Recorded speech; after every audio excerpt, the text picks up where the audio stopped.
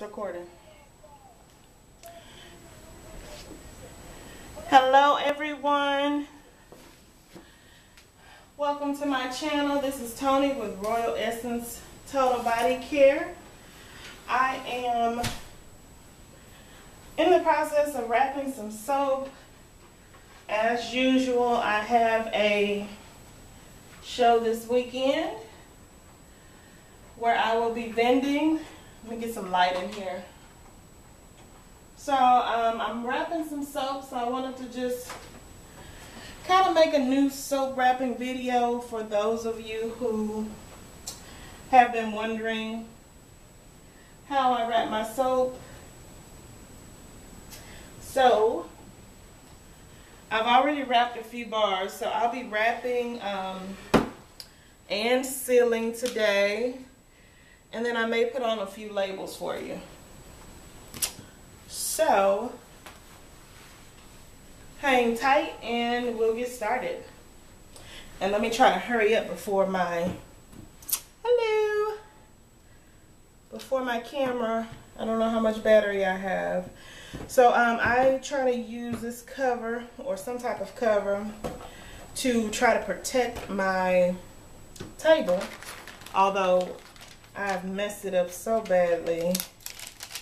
I really need to find a tablecloth to put on here permanently.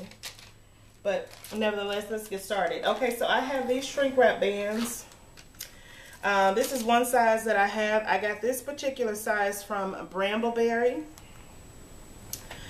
I think it's like 3.5 by 4 or something of that sort. I usually use these for my smaller bars, like this size from my Tall and Skinny mold from Brambleberry. This beautiful scented soap is a lemon verbena Yankee Candle type. It smells absolutely amazing. And this one here is our grapefruit Bellini, and I went in with a little bit of a different color for grapefruit Bellini because it could dub as a unisex soap, so I didn't want to put a lot of feminine colors, your oranges or pinks or yellows and all of that, just so that the men can feel a little bit more comfortable. This is another shrink wrap bag that I use for my larger soaps or larger items. This is 6 by 6. Every side of it is sealed except for one side, which opens up just like so. And you just stick the contents of whatever you want in there. So those are my two main bags that I use. I do use these type of treat bags. Let me turn that on, vibrate. For my bath bombs, let me show you. So I'm in the process of wrapping these bath bombs, but this treat bag I use for the bath bombs and maybe some other things. It really just depends on what I need it for. Can somebody hit that thing for me? Turn it on for me. And with the 6 by 6 shrink wrap bag, I don't just use it for soap. I use it for several of my products. And I have some detox bath that I use it for. I seal it. I don't shrink it because I just think it looks nicer that way. I tried to shrink one of these, and let me show you how it turned out. Still cute. But I think I just prefer it this way over this. And so, but anyway, so those are the sizes that I have with me today for the soap I will be wrapping. To seal, if I'm using the 6 by 6, this is my impulse sealer that I have sitting to the side, but I don't need that right now. So I'm just going to pull out my heat gun. I got this one from Ace. It was like 24 bucks. Now, this is my first time using it, besides last night, because in all honesty, like if you've seen any of my other videos, I have used a hairdryer. And it has worked perfectly fine for me. But yesterday I was at Ace. I was picking up some sodium hydroxide or some lye and dropping off some packages of orders, and I just was perusing down the aisle and I went ahead and got it on a whim. So what I have noticed is that it is a lot stronger than my blow dryer, but I'm getting a hang of it, so let's go ahead and get started. I'm going to keep this on low because I have messed up a few bags, and I have put a hole in a couple of the bags because I'm just trying to feel it out without it getting too hot in one spot. So what I usually do is I put the soap in the shrink wrap bag. I hold it down here just because when it's sealing it tends to slip down, and I want majority of this covered, because if you could see, this part is open and this part is open. So just to prevent it from sliding down, I kind of put it in the middle with equal sides on the top and bottom left out, and then I'll just start here. And I'll just keep on moving it around. Be careful because it's very hot. I'll put it down to seal the bottom. Then I'll do the top. I'll turn it to the side, this side, top, and back. And I just kind of keep it moving, because if you leave it in one spot, it will tear a hole through it. And so it's nicely wrapped. It's sealed. Just a little bit of the top is opened and a little bit of the bottom. I usually put my label on the front and then maybe the ingredients label on the sides, just depending on what's, you know, available. But when the customers smell it, they could still smell it through the top, or they turn it over and they could smell it. So it's really good that way. I really like those small ones. So let's do another. Let's do this one. And I don't know if you could see, but it has like a perforated edge at the top. Just want to kind of open it up, but not too much to break it through. Just like this. You take the soap, you stick it in. Sometimes it gets caught up, and if it does, you just dust away the little bits of soap that got on it. Make sure it's in the middle. Hold the one side, just like so. Turn it over. I did the top first, and I press it down. Bam, sides, the back, other side, and we're ready to go. Just like that. It's wrapped. So I think that's enough for the wrapping. I think you got an idea.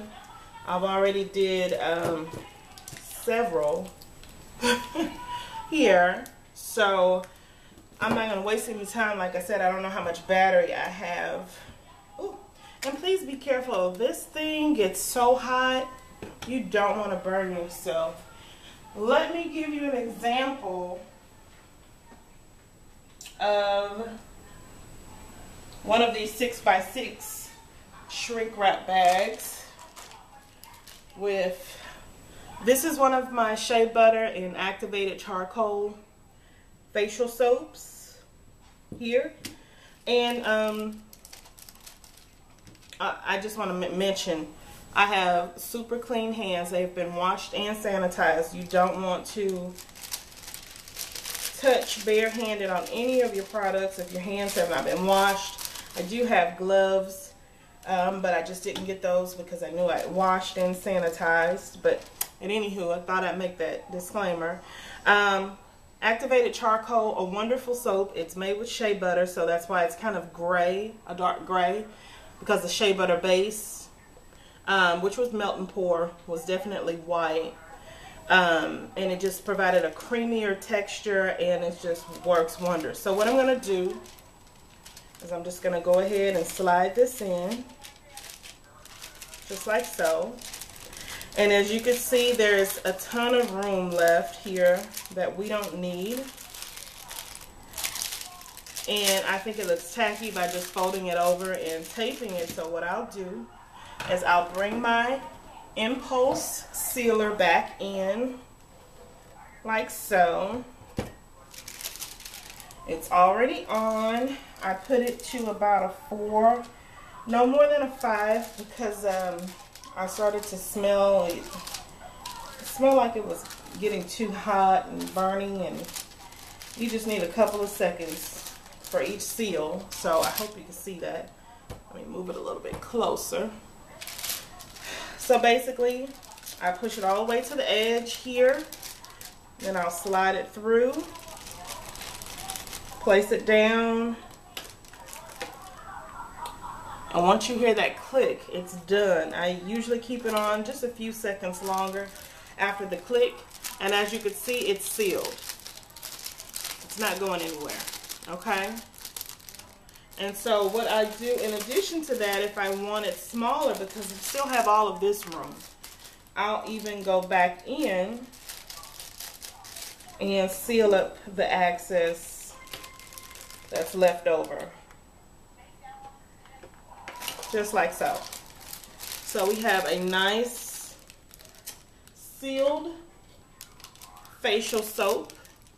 And what I'll do is I'll just cut along right in front of the seal marks to get rid of the extra. Let's move this out of the way. My table cloth thingy is everywhere. And so this is it here. Okay, so let's go ahead and seal this sucker so we can see what we have. Turn it back on low. And I got this one from Ace Hardware. I don't know if I mentioned that before. Okay, it's hot, so let's go in. Yeah, just like that. Oh, so you have to be very careful because it will burn a hole. It will make a hole. So that was very quick. And as you can see, I didn't have it on there but for a few seconds, and it has a little hole in it. Now, because my sticker is my label is more than 2, I think it's about 2.5 inches. I think it should be able to cover this part. So this little hole shouldn't matter. But you could definitely do it over again. And I love these cute little facial soaps. Activated charcoal, which has a ton of health benefits. Activated charcoal, as you know, it pulls the toxins, out of your body, your face, and it prevents them from reabsorbing in your skin. So I'm just going to do one more and try to see if we could get it without that stinky hole. Straight to the back like that. Let's get this baby going again. Just like this. In here.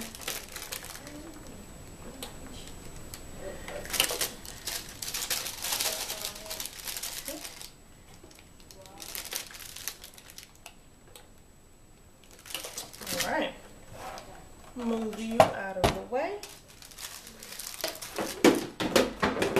Uh-oh. Making a mess. Nothing big. We're just going to cut those extra ends off.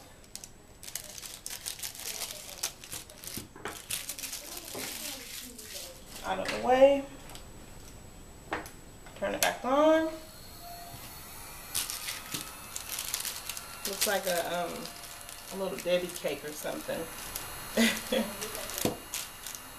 But I absolutely love the mold. This is one of my first molds that I ever bought. I think I purchased it from either, if not Hobby Lobby, it was Michael's or something. But I still love that mold. It hasn't missed a beat. So I will use it.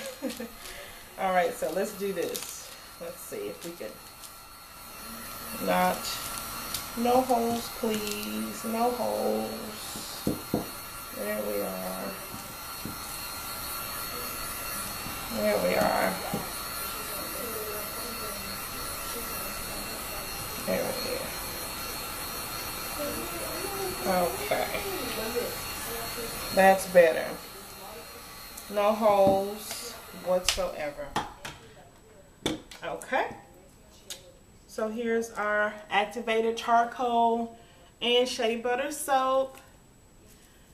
I absolutely love them, and it's fragranced with brambleberries, dogwood, and sage, I believe, which is a earthy scent, not too sweet, not too floral, but more of a herbal, woodsy type of fragrance. So I think that's it. Let me just show you really quickly. I made some cupcakes, and then I'll show you how I put my labels on as well. Let me show you the labels since that goes with the video, since I'm hopping around here. But so what I'll do is I use Avery. I haven't found a cheaper, or I haven't taken the time to find a cheaper label company, which I know that it's out there. I'm just doing what works for me, and so I use Avery labels, and it just depends on what I have. I use these 2-inch glossy white circles for a number of my products, and when I'm doing just like ingredient list that doesn't fit on the circles, then I will use these. It's the 18294, which is like an address label, and so basically what I do is I just take it off here, and this is my label for these, which has the ingredients on there for this herbal bath detox. But if I wanted to just go ahead and add another ingredient label, I would just stick it right there on the back, just like so. But usually I use these small ingredient labels for my jars. I'll just stick it on the back and pop that baby open. Oh, it smells absolutely wonderful. I make my herbal detox bath with tons of essential oils, and it's just amazing. But anyway, so just briefly, these are some of my labels that I use. Avery is my friend. I just save my templates on my computer, or you could save them to your Avery account, and they're ready for you whenever you need to reprint or what have you. I use this craft paper for my the Avery craft paper label for my beard oil. And so I really love those. I just wanted to show you just a preview of what I have regarding those when I'm wrapping my soaps. And one final thing for when I'm wrapping my soaps, and I think I may have shown this to you, or maybe the video that cut off, but this is a paper pad that I got from Michael's. It comes with 48 pieces of stock paper. They come in these assortment of different designs, which I love. Sometimes I'll use this to wrap my soaps, just depending on the color of the soap. Oh, I love this one here. So basically it's a 12 by 12, and what I do is I take my paper cutter and I'll take 1 inch by 12 slivers, and then I'll just use that to wrap my soap and, you know, just kind of wrap it around depending on the size of the soap or the shape of the soap. Like I wouldn't use it on this because it's kind of a awkward shape. It's not totally a rectangle. So I use the sticker labels for this, but this was like 20 bucks at, isn't this one cute? Oh, I love this. But this was like 20 bucks at Michael's, but with their 40 or 50% off coupon on any item, regular priced item, it was like, you know, 11 bucks or something like that. And with 48 pieces of stock paper, and when you're cutting them up 12 inches by 1 inch, this will go a very long way. I think it's like less than 1 cent with my cost if I use it that way. And so I love this. They come in all different colors. So this is another thing that I use to wrap my soaps with as well. Let's see. Kind of shoving everything out there because I know it's so much I wanted to talk to you about, but I may make another video.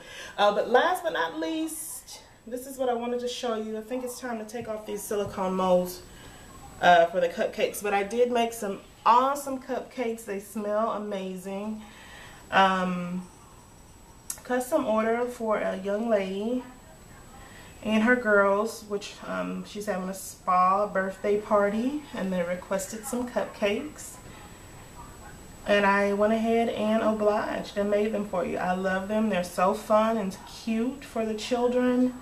I got this little stick the straw out idea, I'm not sure from where, somewhere on Pinterest, I believe, or Google Images, but this is my rendition. I started using one piping tip, which I think was a closed star, and I didn't like the way it came out, so then I kind of switched to an open star, and that was better for me. I really like the big fluffy ruffles versus the tight ruffles. But anyway, I have these curing on my rack, and that's about it for today. I just wanted to get to you to show you. I was wrapping some soap.